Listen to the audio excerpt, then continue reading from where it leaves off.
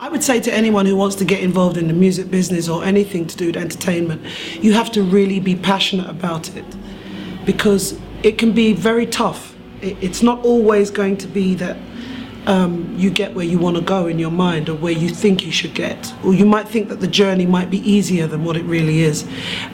So you have to essentially be in love with it to do it, because when you love something, you don't mind how many knocks you get doing it.